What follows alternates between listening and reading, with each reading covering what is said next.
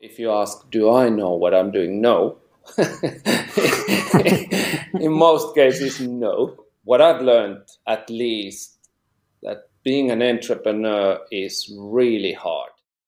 But I thought that, hell, if we don't do anything, we're anyway going to be in bankruptcy in a couple of months. There was a company that probably turned me 20 years older, at least from the physical look and feel. It was really a learning curve. Hey Tomi, how are you doing? How's the Flying Finn? Good. Actually, you're referring to Flying Finn. I presume you're referring to Paavo Nurmi, the Olympic winner. Just sitting in a building he built. It's a pretty, how should I say, musky weather outside. Rainy, cloudy. Sitting here in Helsinki at Pitäjänmäki industrial area. So what are you doing there? Our offices, Sniffie's offices, are located here, and we have new people who we just hired, and they are on an onboarding phase. So I'm helping to onboard our new employees. What kind of name is Sniffie? Because I only know the Sniffer, and that's a TV series from Ukraine. Yeah, that has nothing to do with that. That's more to do with sniffing. So there's actually a funny story. I met Risto Lähdesmäki, who's the CEO of Idean.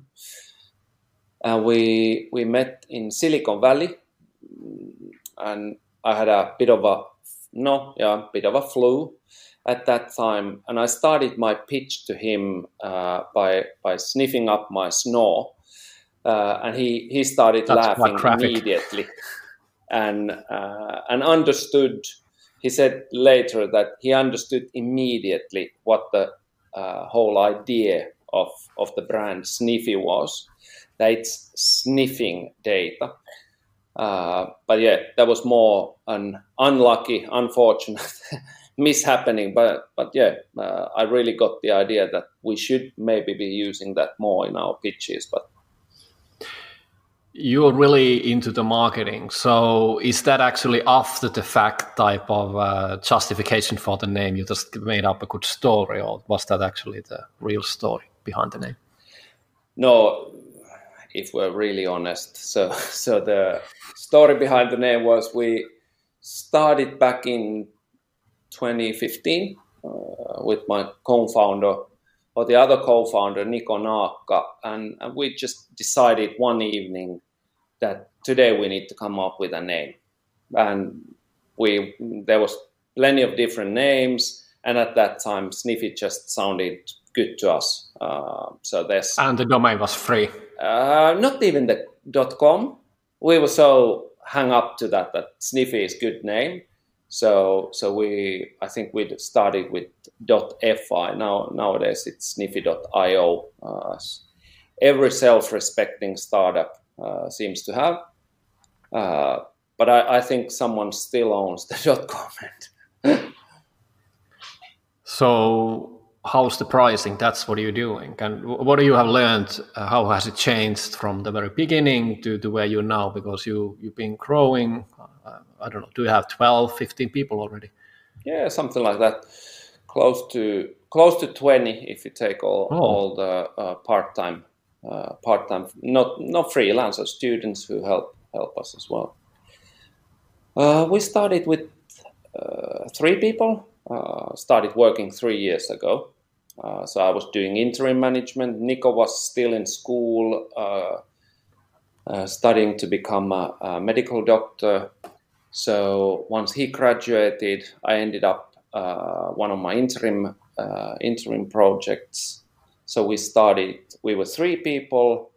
It's been growing quite fast, although maybe not as fast as many of the hot and buzzy startups, but still significant growth for 3 years. And what we really do is pricing automation. So when we started, we actually started the whole idea from search engine optimization. I thought that would be a brilliant idea. And we did do in a way, SaaS software that could have helped you in the search engine optimization, but we understood quite quickly, quite bluntly, that our solution would be just one of the ones that are going to be dropped off fairly soon. But at that time, we noticed that we had a small technical innovation later on, something we could have left at that. But yeah, we started studying more and more, and then we pivoted a couple of times to really find the edge. And now we are already on that there are companies that use our service for automating their all of their pricing. So that's the vertical that we are destined to change. Are you doing for the retailers, or what's the segment you focus on? Retailers, but more importantly, e-commerce players. Because e-commerce as such, it's something today that the power is really on the consumer. It's about mobile phones. By 2022, there's estimates that 73% of all shopping is done on mobile phones.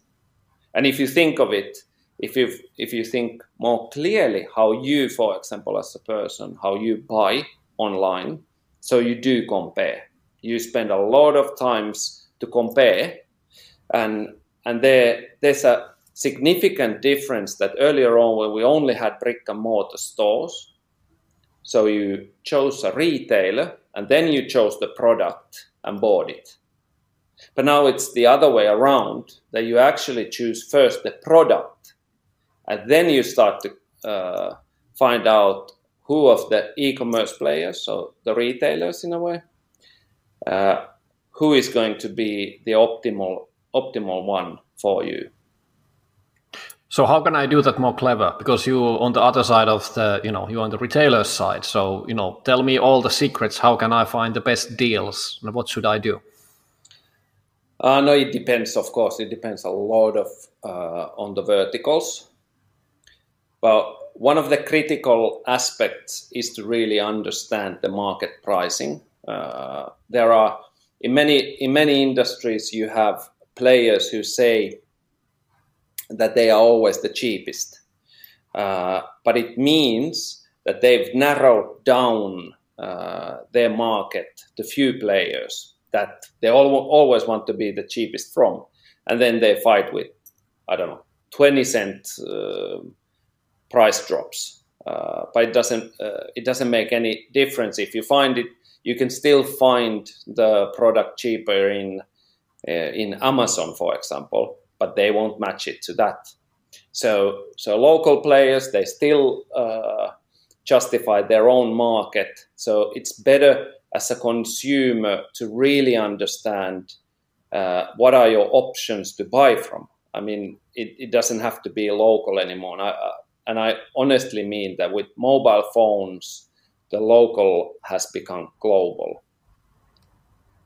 If you're a small business owner or you're doing e-commerce, what have you learned, from the pricing and has the dynamic pricing we know from the airlines and these other industries, is it coming to the regular t-shirt shop soon? What do you can expect? To some extent, yes. We, for example, are already starting with our first pilot customers to run our enforced learning algorithms to really test what's the optimal price for a product. But dynamic as such as airlines, hard to say. For example, for airlines, it's a lot to do, first of all, of course, with the demand, but at the same time also supply. And there's huge systems that the whole traveling agencies, airlines, they share similar systems, so that like booking systems and others. So that kind of sharing systems you don't have in other industries that well. So for that sense, maybe not very similar, but are t-shirts shops going to change their prices dynamically against market prices? So yes, they absolutely will. But how common it will be in, let's say, next 12 months. So maybe the biggest one starts, but the smaller ones probably follow a bit late. You mentioned this is your 5th company, and you were already, doing many things before, but still you need to pivot. Why is that happening? Don't you already know what you're doing? No, if you ask, do I know what I'm doing? No. In most cases, no. So what I've learned, at least, that being an entrepreneur is really hard. And could be, very well, could be that it's me, it's my skills, my concentration, my intelligence, could be, but I do think that it's as hard for anyone else, for everyone else, and therefore it is something that I've always said that. Let me give you an example. I have a lot of friends who say that they could start a company if they had a good idea, and then in most cases I have to be blunt and tell them that, okay, then you're not going to start a business ever. Because the thing is that none of the ideas, let's be honest. One, that was the VEEN, the water brand, that actually became in the end a water brand. But other businesses are such that you start, and I feel that it's healthy that you start from somewhere, start testing, and then when you notice that, hey, people aren't interested in my idea, but they are actually interested in a couple of the sub-ideas, so then you start to pivot. You pivot a bit or you pivot a lot. It depends. In Sniffie's case, for example, we did search engine optimization first, then we did market intelligence. It sounded sexy. It was really cool, something that everyone thought that, hey, that's really cool to work on and blah blah. But then in the end, everyone wanted to try, no one bought it. Simple as that. And then when I read again one consultancy report we had bought, so there was different verticals that they recommended to us and also recommended against. So I took one. I thought, okay, here's price monitoring. That sounds like a vertical we could do. That's something that's standardized, at least. There's a name and there's a price. And it was something that they explicitly recommended that we shouldn't go. But I thought that, hell, if we don't do anything, we're anyway going to be in bankruptcy in a couple of months. So we did a pivot, and in 2 months, coded night and day, a new product. And by the time we got finished, we got our first customer who still uses our service. And I remember they paid 84.90 euros a month. But I felt that, okay, someone actually bought the service. So now we are on to something. And then we started developing it with customers, and every month we got more and more customers. And by the end, we already had, in 6 months, we had a 5-figure monthly recurring revenue. So I believe that many of the entrepreneurs who start businesses, they are either too self-confident on their idea, which is, of course, understandable, but you should be aware that your logic is your logic. You might be romantically in love with your own idea. That probably if you watch a bit as an outsider, you notice that that's not maybe what people want to buy. So listening to customers and then being really, ready to make a change. I think that's something that makes entrepreneurs successful. I truly believe it. A few notions. One of them is that do you always do exactly the opposite what they recommend to do in those reports? And the other thing is that when is the right time to do the pivot? Because it's like, okay, things are not working, but when it's like that, you just have to double down and have some sisu grit and just keep on doing till it works. And or when is the time to realize that this is a fool's game, this is not going anywhere, and it's a fine line, and it's easier to see before or afterwards, but not when you're in the middle of it. That's a good question. I've always somehow felt it in my stomach. It's a gut-wrenching feeling that you somehow notice that this isn't going anywhere. That I can tell myself maybe a couple of weeks still that it's not working, but for somehow it's like when you really or when you find someone that you're in love.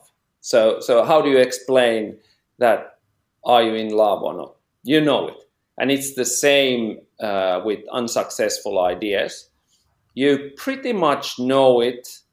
If you are open enough for yourself, it's more that if you're in denial that no, people aren't just getting what we do. But if you're honestly open to that maybe I'm not right in this, that it's better to change. So then you definitely feel it. But somehow, in this case, for example, so if everyone wants to try, and no one's gonna buy, and then there's cash flow for 2 months. So that's probably a point where you need to pivot. It's simple as that. So have you learned to become better in that over time? Yes, and that's maybe one of the things I think if someone would ask what you're good at. So I think I'm really good at doing things or changing my plans, and that's often something that really even annoys people, that they don't feel that I'm in line with my thoughts and plans. But the thing is that I believe that if I try 5 times and I find the right answer, so it's better to do that quicker than you do it once with superior planning. Because the likelihood that in a very chaotic world you could do planning that actually in the end works, it's more unlikely event than me, for example, doing very rapid tests with the market. I mean now tests, okay. Do something, show it to the customer and ask if they are going to buy. If no one's going to buy, then you aren't doing the right thing. So I personally think that it's better to do things 5 times and quicker than someone do it for the one time and very well planned. You mentioned there was one thing as from an idea that really worked for you, and that was VEEN. If I sort of paraphrase, you were selling tap water to the prestigious places in the world. How did that came about? Yes, there was a company that probably turned me 20 years older, at least from the physical look and feel. it was really a learning curve. So when we started, I had just sold one company that I had, a marketing agency. And we were, at that time, we were moving to Australia with my, that time, girlfriend. And we already got the visas. And at that time, somehow I started talking with my friend that we had both been in different restaurants and had ordered a bottle of wine. And we got plastic bottle to the table, plastic bottle of water to the table. And both felt it was wrong in Finland. It was somehow something that didn't belong to that setting. And then we started developing the idea. A week later, we had a business going. And luckily or not, we built a brand that even it became the house water of Harrods. And it was, if I remember right, it was named one of the most prestigious water brands by Forbes.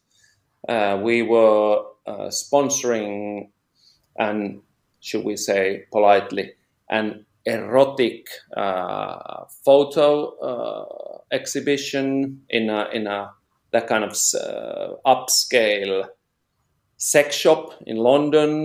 We were the main water sponsor of Nightwish on their world tour. So we did a lot of different kinds of crazy ideas, and we never did leave to Australia. So yeah, that was really an interesting time as such. Can you describe a bit how did you manage to get to the Harrods, and what are the steps from basically starting the company just with you and your friends and a laptop and then just having a premium product in the market? How did you pull that up? To be honest, I'm not even sure anymore. It feels like we tried everything. But if we sum it up, so what we did, we decided early on that everything we do must be something we as persons, the founders, we find meaningful, fun, and worth doing. So that was also the reason why we had different kinds of unbelievably, how should I say, obscure marketing ideas. One example, for example, we were standing outside Hotel Klaus K in Finland, and one of the founders, Antti Eklund, at that time had painted paintings. And the reason was that because we got fame quite early on, all the telesales people called me and offered media space. And I said to my founders that the only thing we had afford was to paint our own adverts and sell them to someone. That we were at that hard times. So that actually sounded so funny, so meaningful, and so somehow odd to us that we started painting those pictures. And then we talked to Mark Squark, who was the general manager at Klaus K at that time. So I said to Mark that, hey, can you give me for free the hotel and maybe even, offer champagne or something if we do an exhibition of paintings here and we sell those paintings for charity? And He loved the idea. I said immediately, yes, well, you can do that. And we painted pictures, and we took the price because it was in Helsinki city center. There's a street called Boulevard, and it's one of the most expensive streets. So we took the 1 square meter price of Boulevard and took the same equation of price to the paintings. So the size of the painting was in exact proportion to the Boulevard square meter, or the price of the square meter. And we sold to total strangers, some friends as well, but we sold those paintings in one evening for 10,000 euros for people coming to eat to the dinner, to Klaus K. And we gave that sum to charity. So it was as how we did it, it's impossible to say, but that really gives you the idea that we were just so passionate to do fun, meaningful things that we all felt that was nice to do, that it really started to pick up, and at some stage it turned into a brand. Then you were ramping up. You had some demand already piling up, and then you realized that this is not the software business. You need to actually do something in order to provide what you already sold. What were the pain points there?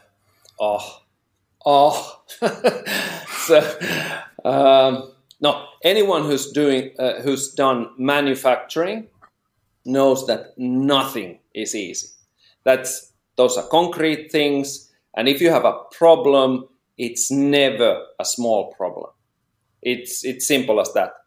And we started. That was probably one of the main decisions we later on could have done differently. But we chose to go with a bottling plant that was up north, and it was fairly small. I mean, the people were genuine. They did everything they could to make it happen. So there's nothing on that. But meaning that we could have done differently, that maybe going with a bit bigger choice, we could have gone a bit further, because we ended up fixing a lot of that kind of everyday problems instead of building a brand, building international sales channels and such. But the biggest hurdles was that the equipment we used, it was too slow. So I think we produced something like 1,600 bottles an hour early on in the best case. And the real level we should have had was like 30,000 bottles an hour. So what we ended up doing is we went through with different bottling plants, all the breweries in Finland, and called everyone. And by the end of it, I managed to buy some used equipment from a person I knew. It was a bigger bottling plant. So we bought it from their trash that they had already promised for someone who bought it for like a pure iron or pure steel value. So we bought like different kinds of equipment and build it by ourselves, and by the end of it, it really was fast. But at that stage, I already felt that it had been such a struggle that somehow we just at that stage we thought with the investor that was in the business that they wanted to go a different way. So they bought my part of it, but that was probably the hardest, building really the production. And that's something that I've always said to everyone who starts anything concrete, that the production needs to be top notch, otherwise it won't fly. At one point you were bit eager to sell something and you didn't have it, and then you needed to go to Germany, and there was also some colorful happenings happening there, if I remember correctly. Yeah, I remember it very well. It was before the launch. It was summer, was it 2007, yeah? And maybe May at that stage. It must have been May. I got a phone call from a very well-known business and political person, Risto E.J. Penttilä, who was organizing a European Business Leaders Convention. And he was eager to buy our water for that event. And at that stage, I was so, I don't know, somehow eager, so eager to sell the water that I really forgot even what I was doing. So I actually sold him a pallet of water. If I remember right, it was something like 600 bottles. And when I end the phone call, I noticed that it was the date of the actual convention was up to a month before I even was promised to get the first empty bottles. And I became, of course, a bit panicky because I understood that there was a bit of a problem. So I called the director who was running the Owens, Illinois factories in Europe, and explained to him that we have a serious issue, that I've sold the products already, and honestly, I'm getting the empty bottles from you a month later. So is there anything we can do to make it happen? And I still remember how really angry he was shouting to me, and he lost his temper totally. He said to me that, "Who do you think you are?" And I probably tried to explain that I'm a small boy from Helsinki, but in the end, he managed to somehow got it from, if I remember right, I might be wrong at this stage, but it was either Pepsi or Coca-Cola, one of these big brands that had a production time slot, and they gave us an hour before their shift started. So when they were heating up the ovens, it was a glass bottle. So when they were heating up the ovens, they started producing first hour bottles, and we got that 1,200 or something bottles. And I still remember when because we knew that there was no other way to really get in time, because it was roughly a week before the event. So me and my co-founder at that time, we took a van and drove through Sweden, Denmark, and Germany, because it was in Germany, the plant, and then took the bottles and started heading back immediately to Helsinki. And I still remember there was a guy who didn't speak even any English, and he was loading the van. So he raised first the one pallet, and I noticed my van's springs were lowering a bit. And then I was so greedy, I thought that, okay, hey, throw in the other pallet as well, because there was two pallets. He lifted in the van, and the springs went totally bottom.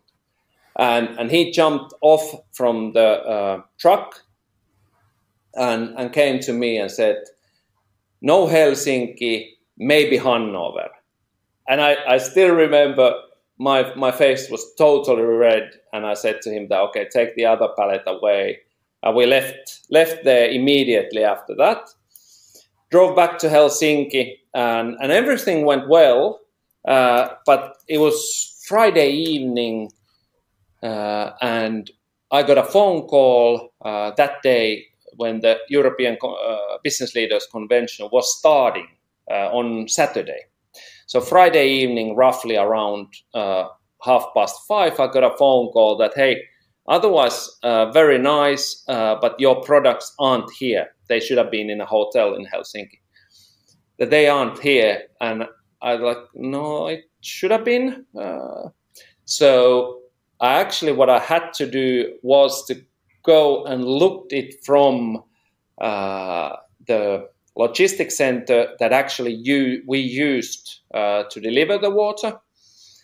And it took me 45 minutes at that logistics center to find our pallet, and it was thrown in the trash. Whoops. It was thrown in the trash, and it was about to be dismantled. And I was asking them, what the hell is this doing here? So there was a pallet.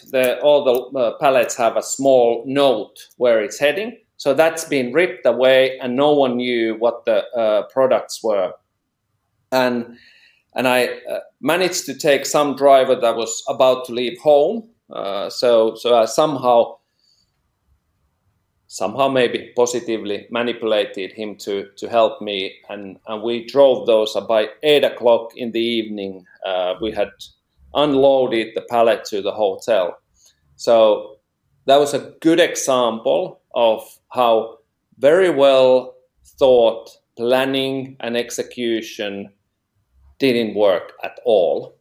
And by the end, we were so passionate that we managed to get those bottles there. And I think that's been a guiding light in everything as an entrepreneur I've done, that you really need to give all you can.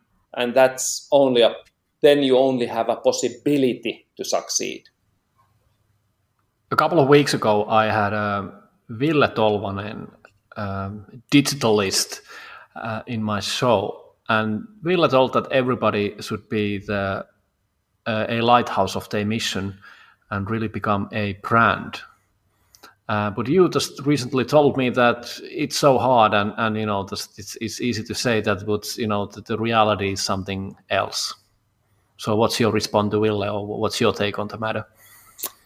No, let's first say that I truly appreciate Ville. There's nothing to it. Ville is actually my first ever customer.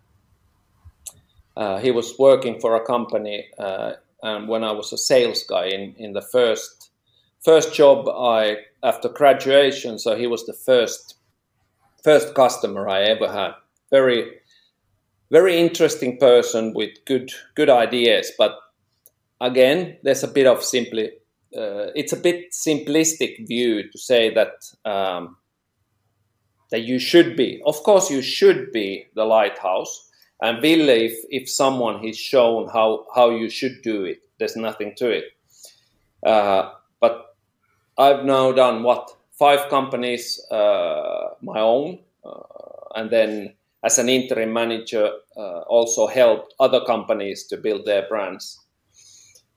And I have to admit that probably branding, marketing, it's one of the hardest things to really get spot on. And one of the hardest things is to keep pounding that message, be passionate about what you do. As in Ville's case, he's passionate. There's nothing to it. He's really passionate. But understanding that branding is all about meaning. And how do you build a cohesive understanding of how we are going to be meaningful for our customers? That takes time. That takes huge amount of time. That takes also trials and errors.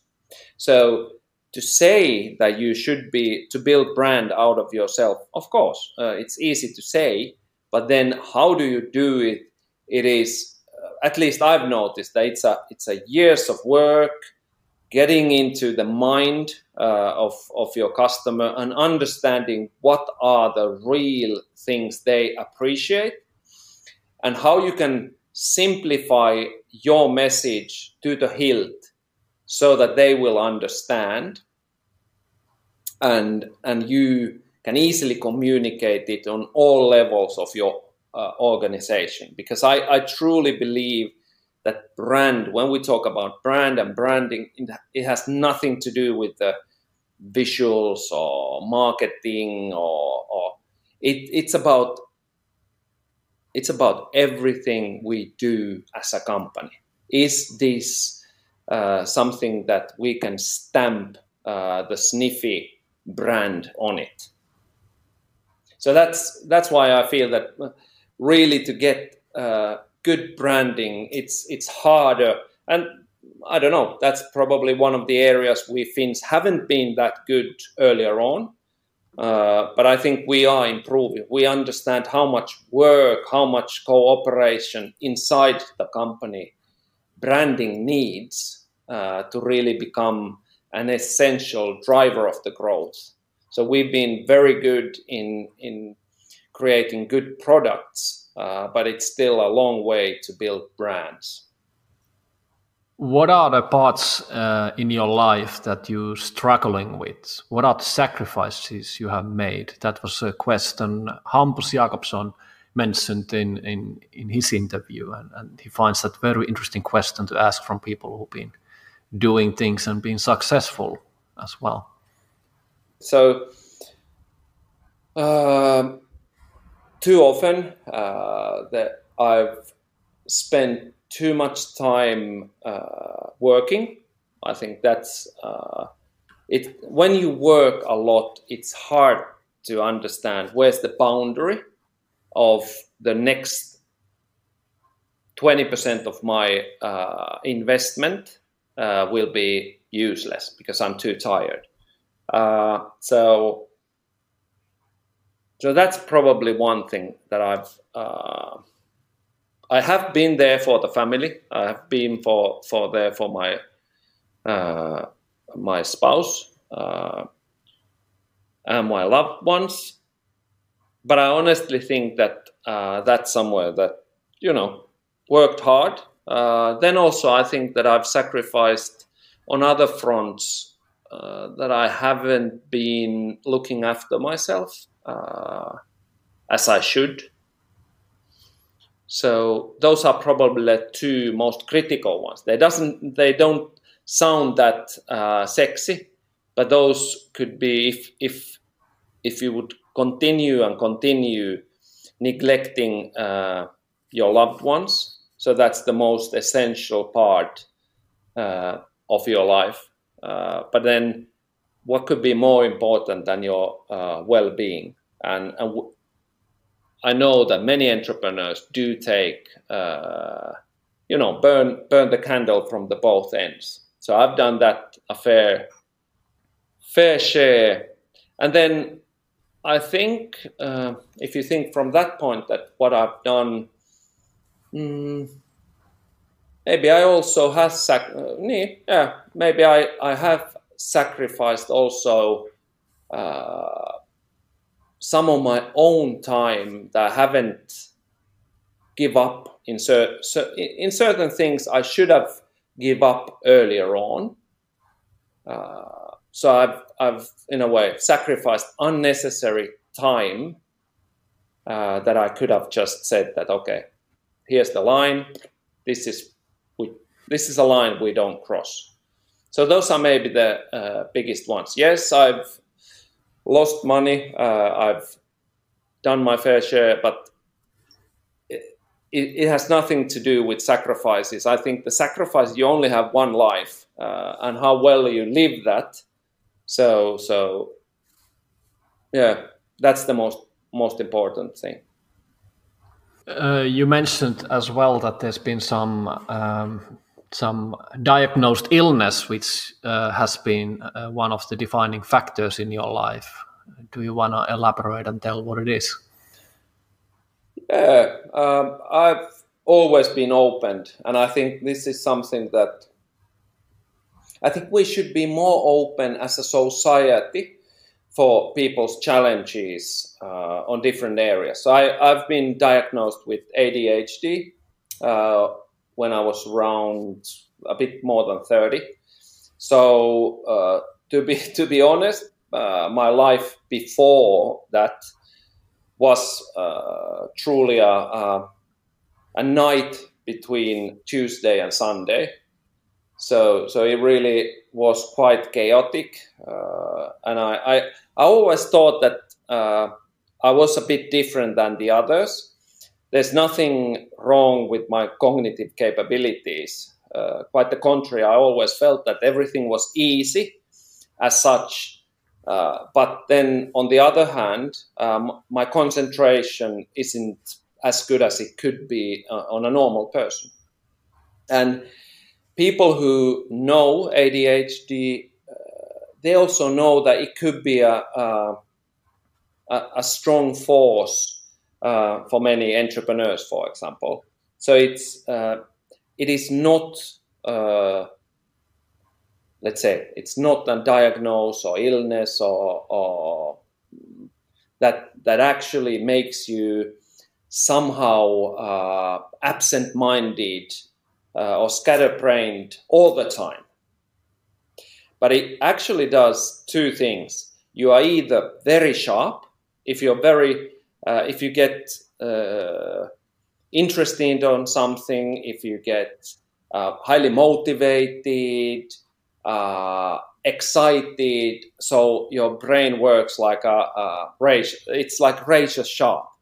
And then on the other hand, when the exciting thing ends, so you become very slow.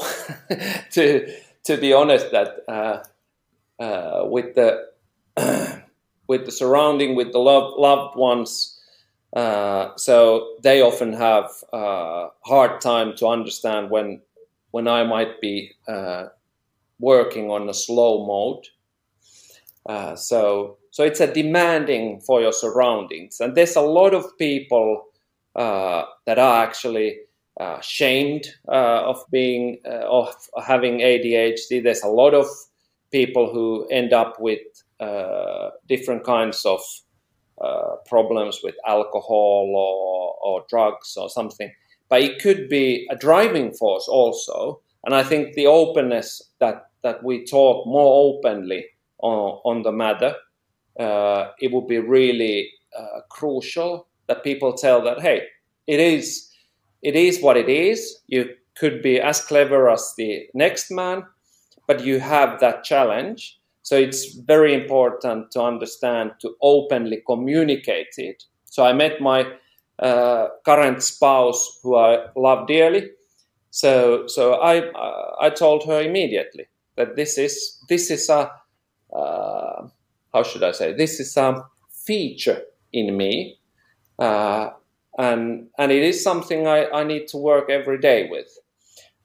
It also is something that needs to be taken into consideration when I'm running a company. That my strengths are on things to be motivated. I might be really driving change in the company. I might be really, all over the place, but in a positive way. But then, for example, we early on in Sniffie, we decided that, I felt personally even, I felt that I needed a right-hand person that would be spot on, always on the matter, and could hold the operations in her, in her hands. And we hired Subi. And that was a conscious decision to see that the strengths that I had, the company could utilize very well, being very creative, being interested in people, being a driving force, always with new ideas. But then it could be that a little less exciting tasks would be something that no one does. And what's most important in a company? It's that it goes like a train. So after we hired Suvi, we noticed quite quickly that our company also started to do that kind of steady growth, meaning that our current customer base started to be more happy, more persistent on using our service, and there was less and less churn all the time. And also then I had the time to concentrate more on building the product, building the sales, building the marketing. And now we are picking up also on that front, getting new businesses also. But in a SaaS business that we are currently working, the main idea is to keep your current customers happy and keep them growing and add on few new ones all the time. So that's something that I really encourage, that if people have that kind of challenges, so all of these challenges, they have negatives or they have pros and they have cons. And in my case, I've been fairly open in all of the workplaces I've been or with any relationship, that I tell quite bluntly that this is what it is. And I think people should be honest, because then there's no stigma of having any kind of diagnosis in today's world, because people can still make a success even though they would have an ADHD. If you could leave a note to yourself in a high school, what would it say? That's a good question. What would I tell my younger self? Do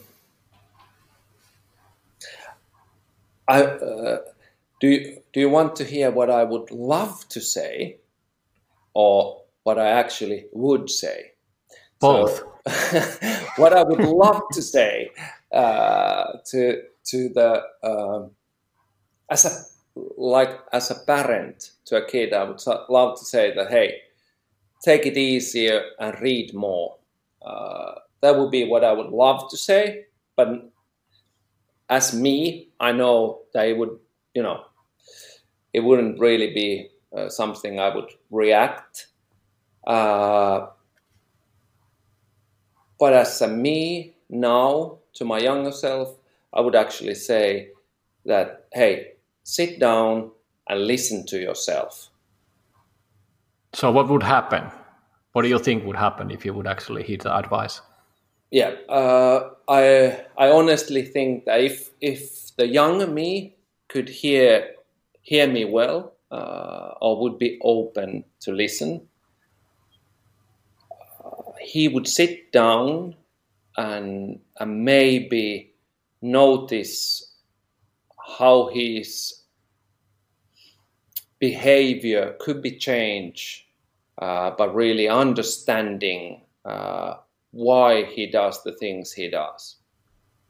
I think that's the most critical.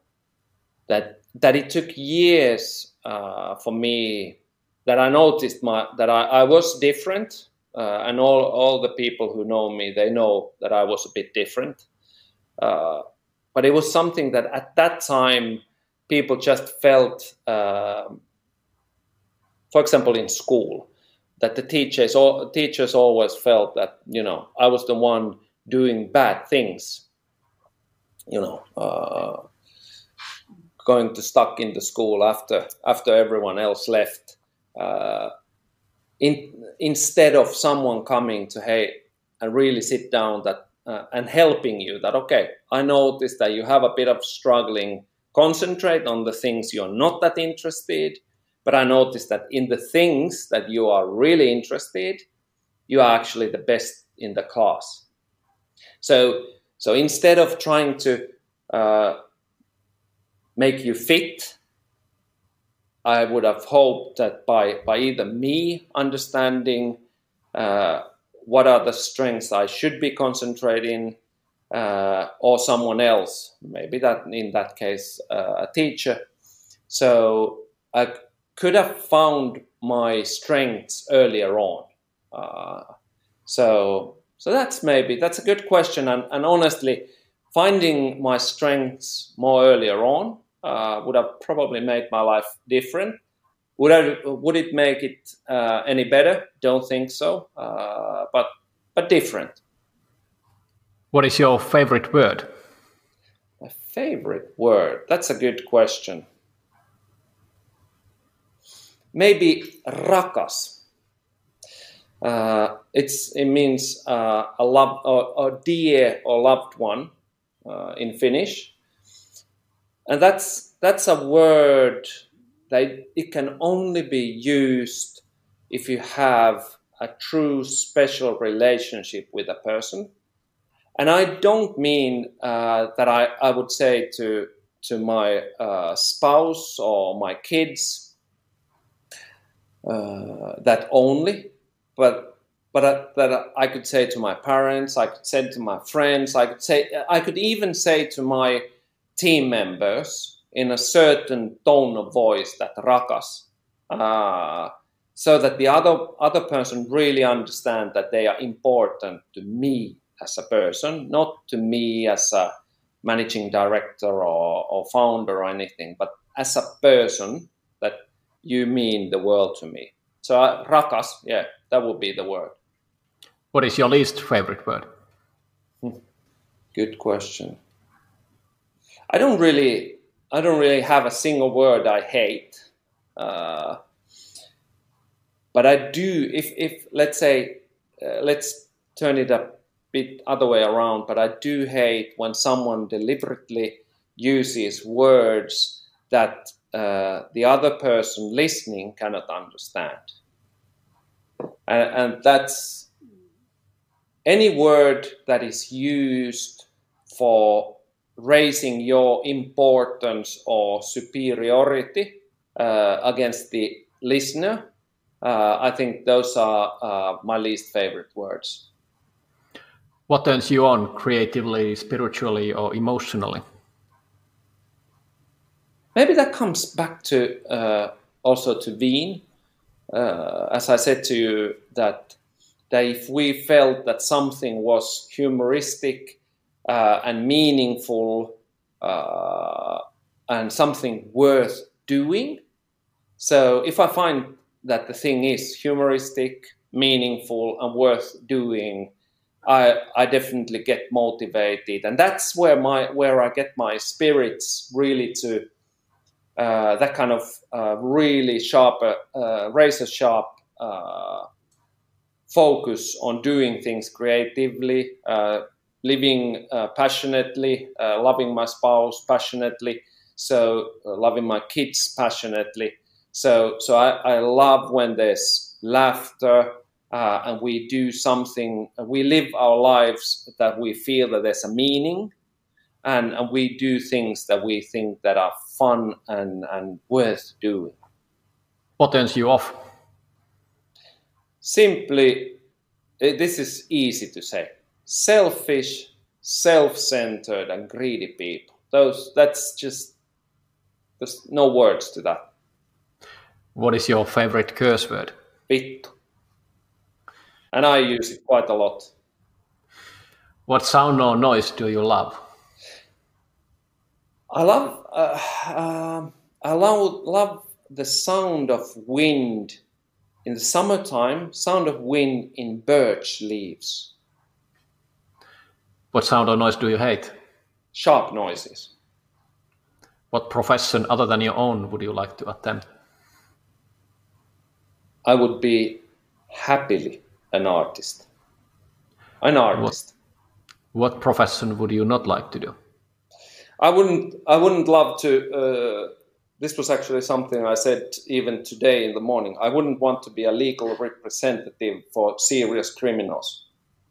If you could be a co-founder of any startup in any era, which one would you choose?